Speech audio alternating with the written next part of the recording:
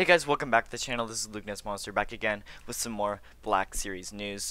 Before we do get into the news though, if you would hit that like button and subscribe if you're new to the channel because it does really help me out a lot. So first up in the news, we have some even better shots of the new Return of the Jedi Boba Fett that actually look like they have a nice helmet. So if you guys didn't know, the new Boba Fett has just really warped helmets. They look awful.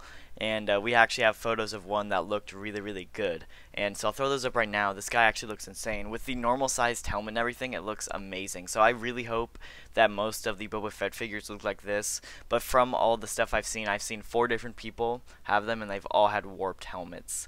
So I don't have very much hope for this figure, and I just trying to think what Hasbro's like trying to think through here. Like, I don't get me wrong, I love that they're trying to get the helmets and everything more to scale by putting the head sculpts underneath, but they just end up like this. I know we've had the same problem with the Stormtrooper and then the Clone Trooper, both having like head sculpts underneath. You probably didn't see that, but both of those have had warped helmets, and it's just super extreme on the Boba Fett to where it's super noticeable, and it's just not okay. Like, I like what they're trying to do, but it just absolutely ruins the figure. Anyway, we do actually have photos of what the head sculpt underneath Boba looks like, and this is what it is. So, I thought this was interesting. I don't know if this is trying to be like hair on him or just like extra plastic there to get the helmet to fit on his head right. But I was expecting them to use the head the head from the Stormtrooper, because it is just a bald Tamora Morrison head. So I was expecting them to use this, but instead they used this new one, which is alright, that's fine. I don't know, you're probably not going to see it a whole lot, and I don't know if this is going to be good for customizers just because of how weird that top of the head looks there. But, yeah. It is just nice to see what it actually looks like. We also have news that Hasbro put out this like survey on what people think of plastic-free packaging. And they showed some images here. These are like awful images, but it's the only ones that we have of some of their like rough drafts of what the packaging would look like. It is based on the Beskar Mando figure, and they're alright. I just don't know what I think about it. So before I get into what I think about it, though, I just kind of want to go over what this means. So first up, we have the older new box, or the older like red box figure right here. We have Padme, and then we also have the new box Han Solo. So I will definitely move my camera so you guys can see. But look at how much package. So they switched from this one to this one. There is so much more plastic here than there is here. So that's a start. On the side, so much more plastic here than here. There is plastic on the top. And then and I'm just using this as reference because the other one isn't opened, but there's pretty much a whole nother film of plastic there. And I know most of, like, this box is hollow once you take it out, so all that plastic I just pointed out is from this extra piece here, but I guarantee there's more plastic in that extra piece there than is on the Padme box at all. So that just really strikes me as odd that they are trying to go for this plastic free packaging, even though they just switched to a new box that has like 10 times more plastic.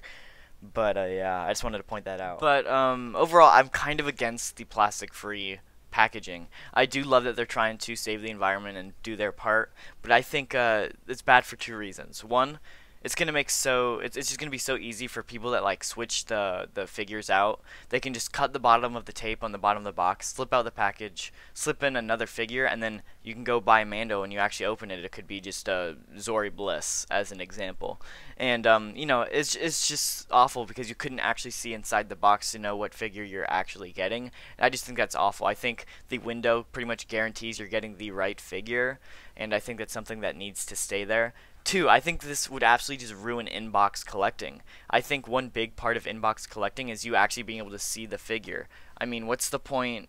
Like, if you can't actually see the figure in there, then it's just pretty much a box with Han Solo on it. Like, it doesn't you're pretty much just paying for a cardboard box. There's no point of inbox collecting at that point. And yeah, I just think that just ruins inbox collecting, which is a large portion of people that collect Black Series and Marvel Legends. So I think that them going to plastic-free packaging would be good for the environment. It would just suck for inbox collectors. And while overall I wouldn't care because I actually take mine out of the box, but I also still display them in the box. So I just totally throw the boxes away if I couldn't see them in the box. I display them here and I like seeing them, but if I can't see them in the packaging, then what's the point of keeping the boxes in the first place? And I guess that kind of leads to more of like polluting the environment. If I'm throwing the boxes away more often with the plastic-free packaging, is it really helping save the environment if I'm throwing the boxes away more often than I was before? Anyway, that's just something I wanted to bring up. And anyway, the last piece of news today, the brand new Karnar Jax comic book figure is actually not Karnar Jax. And I totally butchered that name, and it's alright. Anyway, the figure that's actually in the box is this guy's name right here. I have no clue how to pronounce that, and I'm not even going to try to. But yeah, I think this is just a massive mess up by Hasbro. Probably, at least I've heard rumors that they just didn't do their research on the figure, and they were like, well, this guy looks like a cool figure from this comic, let's put this guy in, and they just found the first Google search for the name.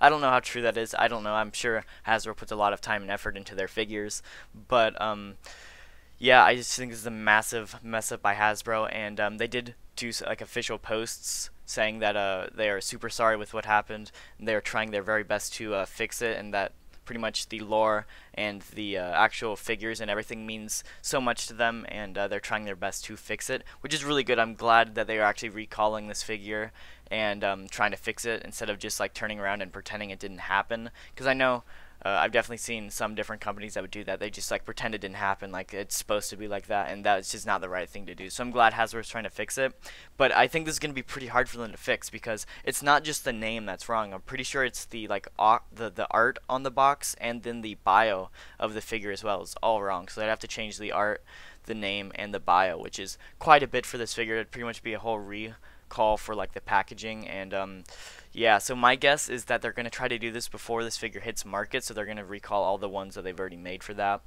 And so my guess is if you can get a hold of one of the ones that has the older packaging, that has the typo, it might be worth a lot of money. So if you do ever get one of those, try to sell it. I don't know, because of course it's not on the market yet, but we don't really know which one's going to get shipped out more, or if the old one is even going to get shipped out at all, or what the new one even looks like yet. So hopefully it is just a pretty simple fix, but who knows.